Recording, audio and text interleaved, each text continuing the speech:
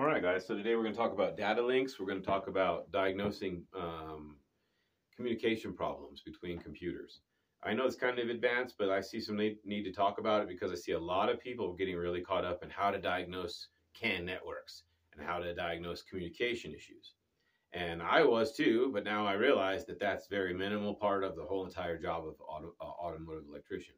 So I don't profess to know everything about cars, but diesel, that's where I have mastery, right? So as it applies to diesel trucks and light duty diesel, I understand how they run their electrical to achieve the tasks that they set forward to achieve, the architecture of circuitry. So when I look at, and many of you know this, but when I look at a data link, obviously I have a jumper cable here that is going to my ECM. We'll take a look here just real quick. Let me see if I get that in the picture. And we'll see here that on this plug, there's a yellow and green wire. These are my data link wires. So I've heard a lot of people say things like you need a scope to check out a data link, but that's not the case. There may be some things that people have worked out that they've found some success with, but I'll tell you by the book, and I've read the books, and I know that also by practical application, this is the best foolproof way to do data links. So when you have a data link, you'll have a 2-pin plug, and they will be a twisted set of wires to keep the static from other wires and other fields from other wires intruding on the messaging that's happening, right? And we're talking about a baud rate of speed, and we're talking about binary digit bits. So we're talking about code. That code is not something that you're going to be able to look at with a scope and make much sense of as far as the form that it's coming out as. That might tell you it's communicating. If you're looking maybe for a loss of comm to that module, maybe that's fine, but there's no real need for it because you could do the same thing with a multimeter, right? Just go from end to end. We're ohming out wires, and if the ohming out proves to be good, then I can always, inside of all these trucks, there's a little plug, and that plug will have 2-pin plugs for that data link, and the data link will go to one ECU and then another. So each one will have its own message identifier, its way of saying, hey, this is the engine speaking. I'm sending the message 128, and then whatever the information is that follows. So when I'm looking at with a computer, the easy way to diagnose backbones, and then we'll get into the physical way, is with a laptop, you just do a roll call. So you ask to see all the ECUs that are reporting to the engine at that time. And if you don't have one reporting, say, ABS module, then you log out, you go into the ABS module on its own with your ABS module software. JPro and these kinds of things that are more generic, they are not as specific, and you cannot get the specific faults, and even the descriptions about them will be different.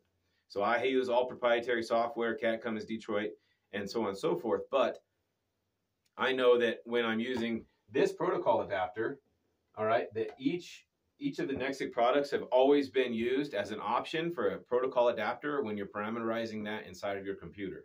So when I'm getting down to options for what I want to use to communicate as a protocol adapter, I need to put in 1939 or whatever I'm trying to access, but I need to use that as my configuration that I'm using Nexic, or one guy was talking about inline 6 and maybe getting 7. Don't keep buying the specific ones like the Dearborn and all the others. I like this one because it talks to all of them, and you can program, you can do everything you need to do with it. Because what's more important is the software you're using than the protocol adapter. Provided it's an option that the software was built to use, it will work just fine to do all of the capacities of that software. So now when we have a data link issue and we want to check the backbone, which is to say I want to see what the continuity of my entirety of all my data links, including going into the computer and reading off of whatever it reads. So you'll have about 60 ohms of resistance. That's battery off, right? And I always pull negatives when I do resistance checks on anything because you can have static in lines that will read incorrectly. So when you do your resistance checks, do them that way. That way you're not energizing circuits and there's not millivoltage being drawn from some of these control units, the ECUs. So so I was telling you earlier, you have a backbone, you have the 2-pin plugs. So if I wanted to check that, it would be easy. I would just take the 2-plug pin out, and I would pin it out with my multimeter and check the applied voltage on the other end, right? So I would do source would be I'm applying 12 volts to this wire. I want to make sure that it's out of play of the data link because I don't want to be putting 12 volts in the data link. All right, I want to just test that wire, and then I want to get something like a small lamp and put it on there, and then I want to apply a load, and I want to check the wiring. If you are hoping to find a waveform or something that is informing you about the loss of comm with a module, that might work. I mean, I can tell you it's not necessary to be able to run a scope on engines, diesel engines. Maybe an oscilloscope if you really wanted to get into it to be able to operate some of the sensors, but even then you still have to have all the right inputs and conditions to be able to generate the same signals. So you do resistance checks on speed sensors. And remember, we are scientific in the way that we approach things. So I don't want to just start grabbing harnesses hoping I find the problem. That's never what I do. And you're never going to do that by monitoring data on a computer. You're never going to find any kind of shit unless you're entered into a wiggle test. Some people have wiggle tests or not dyno modes, but there's other software that has the ability to enter the computer into a test that when you shake the wires, the computer's reading the feedback and it says there's no input from the sensor, the input's from the wire. And because it's not operating the engine, it's a key on test where it does a wiggle, or it does a wiggle test where it energizes all the circuits, and then as you touch it, you can see where something is intermittently connecting. So there is not one of those for the Datalink, but the Datalink, has, what we need to do is remember that there are drawings that are called installation drawings. So this means that I can go right up to the backbone and I can pull it. And I know that on that top left connector, it goes right to the engine module, right to these two pins. So I take the ECM and I take the ECM loose and I back probe and I check for continuity. And then if I have to, and I say I'm suspect that I don't have good continuity, then I'll go back in there and I'll shake it down. And I say suspect because when you have changes in your meter, it can mean a lot of things, right? So we want to make sure that you're double checking yourself and not just, oh, I'm sure I found it. Never get in that kind of a habit of saying, oh, I'm sure I'm a dog on the trail. You're not. You just have an approach, and in the end, you'll win every time. Just don't stop the approach and don't worry about the externals of everyone watching you or trying to see if you know what you're doing. Go through the approach the same way every single time systematically, and you'll always come up with a problem.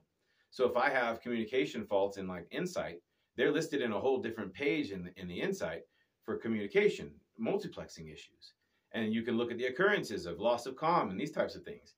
Some of these things are a mere update in the software to get rid of fault codes that keep happening for miscommunications, data erratic, intermittent or incorrect, erroneous messages. All right. So all these things that come across the data line, if it doesn't come with all the information that was sent with, then you'll have non-comm issues. Sometimes that's written in the software improvements though. When you upgrade the software, it now understands that message better. So don't chase your ass on stuff like that. So Datalink comm is not super important as far as talking. Datalink, being able to understand how to communicate with them and then troubleshoot the ECUs and then troubleshoot wires just like you would troubleshoot any other wires.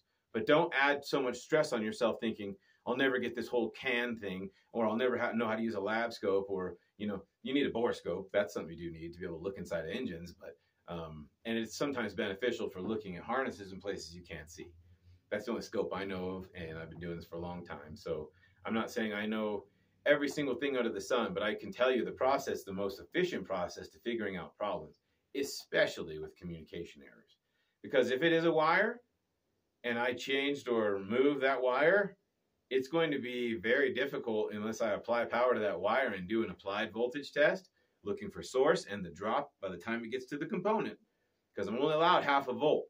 And anything more than that could easily mean that the message is being misconstrued. Thank you and have a nice night, guys.